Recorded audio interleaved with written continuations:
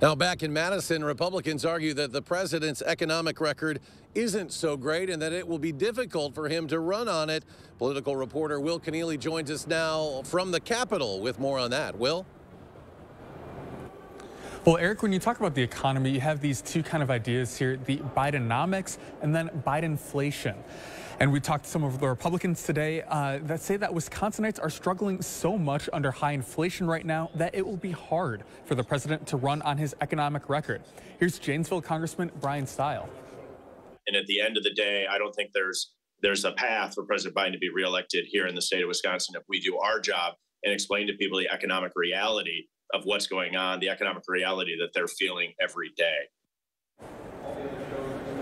So we know that Wisconsin is a swing state next year, and Milwaukee will be a key area of the state for presidential campaigns to turn out voters. We learned today, actually, from the chair of the state Republican Party that they have opened up an office on the city's north side in their efforts to reach Milwaukee voters and voters of color here in Wisconsin. We'll have more throughout the night of Republican reaction to the president's visit, but we'll send it back to you, Eric, in Milwaukee.